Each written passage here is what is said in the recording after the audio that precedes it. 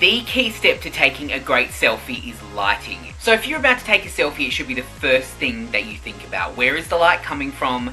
It should be shining directly in your face. You don't want overhead lighting, you don't want lighting on the side. It's going to cast all sorts of shadows on your face, and it's not going to be a good selfie, let me tell you.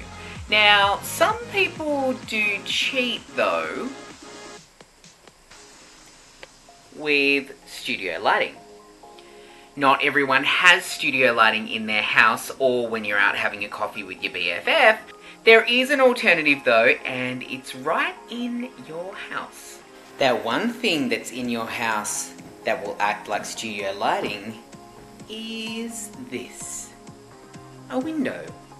A window is perfect to take a selfie in front of because basically it's one big light.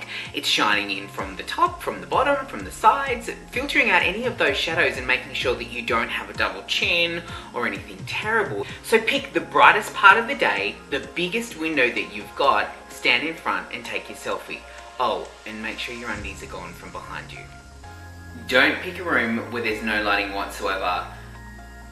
You can't even edit this to make it look good. This is light from above. Skeleton eyes. Not good. Lighting from one side is practically a nightmare. You're going to have one side of your face that's going to be very bright and lit, and the other side that's going to be awful and shadowy. So make sure the light is coming from face on and not from the side.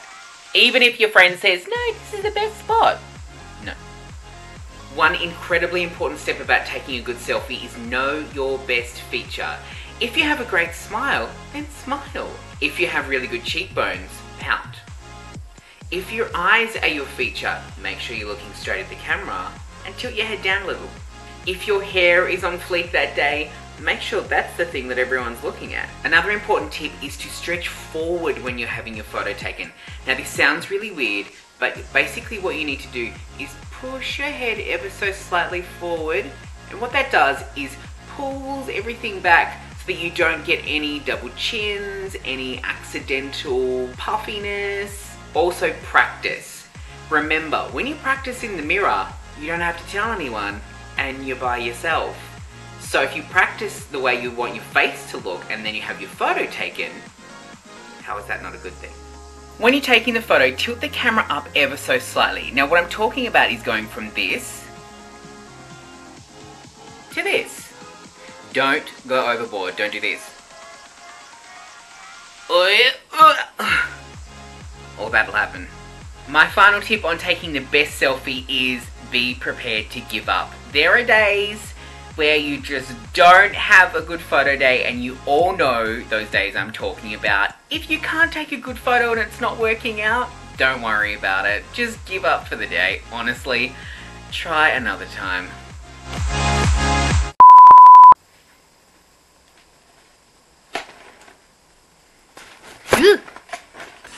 Yeah, I was fat there. This was longer than 2 years ago. Was it? This is about 3 years ago. Maybe it is 3 years ago.